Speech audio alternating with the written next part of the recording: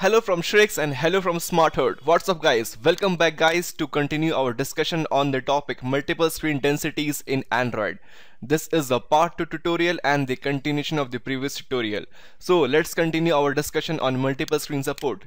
Now in the last video we saw how to create images that will make your application compatible with all the devices. Now the question arises where you are going to store all those images.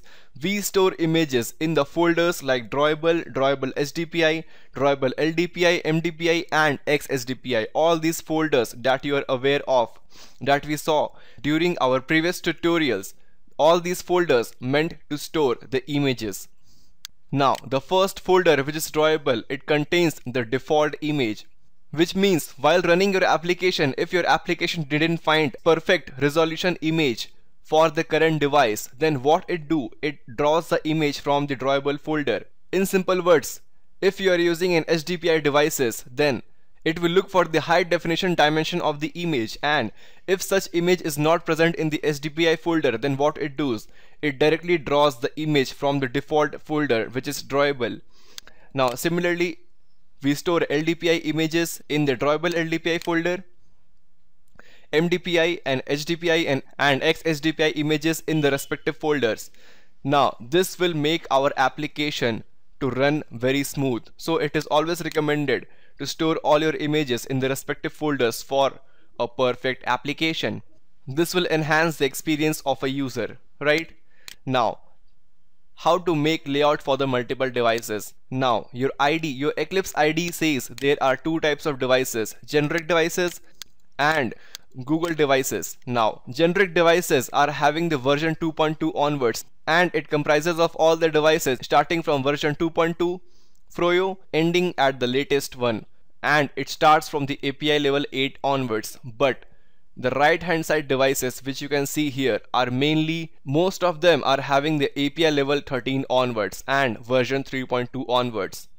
So we will see how to create layouts and where to store layouts so that your application will be compatible with generic phones also and Google phones also. Now for the generic phones, for the portrait mode, we have to store our layouts in the respective folder. By default, your Eclipse IDE creates a default layout folder in which you store your mylayout.xml, right?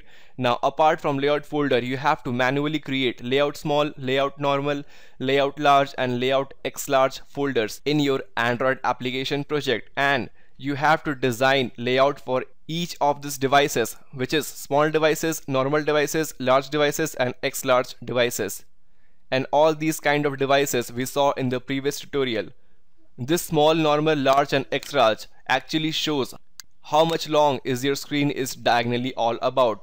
2 to 3.7 inch, 3 to 4.3, 7 to 10 inch, right, and so on. Now simultaneously you have to create the layouts for the landscape mode also.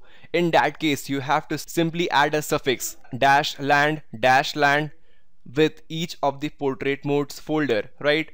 So total of 10 folders are required so as to make your application run flexibly on all the devices with perfect dimensions. Now the left hand side generic phones are only recommended that you use all these 10 folders only if you want your application to run in the version 2.2 onwards. Now if you set up your minimum required SDK version in your application as 3.2, which means you don't want your application to run in the 2.2 to Android 3.0. So in that case, we design the portrait and landscape mode layout and store those layout in these 5 folders: layout-sw320, layout-sw480 dp and so on. Now this SW stand for smallest width that the user's device bears at a time. Now you must be thinking, what the heck, why I have written these two columns? Now at the right hand side, if you are designing the portrait and landscape mode by using these folders, then it is always recommended that you use these folders mainly for the tablets. And in this case, in these 5 folders, the layouts are designed and stored by using fragments for both dual pane and single pane. We will talk about the right hand side column in detail when we will talk about fragments. We will design our layouts using fragments, and we are going to store all our layouts in these 5 folders only. At that time we don't require to build all these 10 folders, only our 5 folders will do our job. Now If you are using these 5 folders, then these 10 folders which you can see, layout normal, layout large, whatever, blah blah blah, these are actually deprecated for the solo use in 3.2 honeycomb and above versions. So at present, as a beginner, we will just try to design our layout and store those layout in these 10 folders, and later on during our fragment tutorials we will design our layouts using fragments, and I will show you how a single layout can act for both portrait and landscape mode. All these data that you can see here for generic and Google phones, for use of these layouts as a fragments in tablets, all these data I have collected from the developers.android.com, and the link of those websites I am going to leave as a comment below my video. So if you want any further details, please click on those links and go to the official website of developers.android.com and check out. So in the next video I am going to design our layout using these 10 folders.